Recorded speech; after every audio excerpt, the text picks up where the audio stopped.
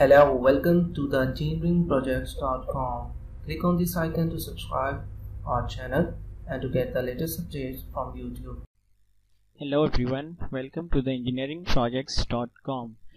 In this video tutorial, I will tell you that how can you make a simple program in LabVIEW for the temperature sensing.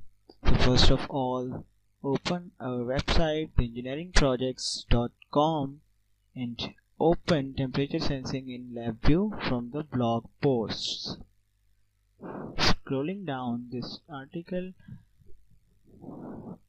you can see that you can download the complete LabVIEW simulation from there, and the link for this video and the link for this project is also given in the description of this video.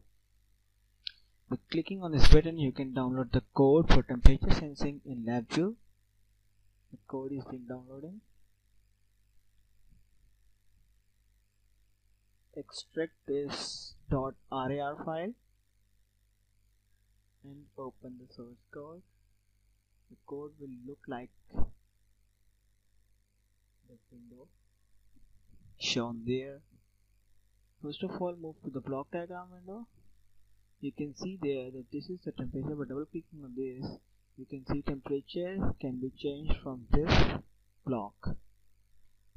When the temperature in digital form temperature is shown using this block on the front panel, when the temperature, the logic is pretty simple. You can see when the temperature is greater than or equal to 10, then there will be an indication of high temperature, and if the temperature adjusted is less than or equal to 2, then there will be an indication of the low temperature, and if the temperature is in between 5 and 8, that is, if the temperature is less than or equal to 8 and greater than or equal to 5, then there will be an indication of moderate temperature.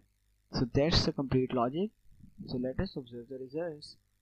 Run the LabVIEW simulation, and you can see since the temperature is less than 2, so there is low temperature indication, and if the temperature is in between 2 and 5, then you can see that there is no indication.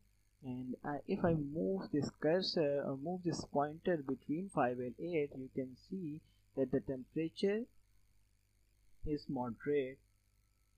And if I move this